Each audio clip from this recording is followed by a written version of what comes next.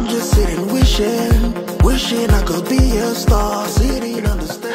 I don't know who else needs to hear this, but White Money's latest music release, Osama, is doing pretty well. I think Nigerians should understand that music does not revolve around Nigerians, right? There's Afro beats, which is just a genre of music, and there's every other kind of music. White Money's latest release, Osama, is not Afro, so people should stop crucifying White Money. To me, it's an excellent song, retro sound, retro beats, good music video, good sound.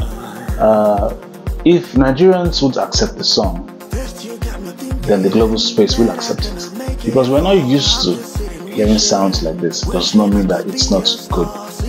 Big ups to the Name Master. I say keep it up, never give up. Osama.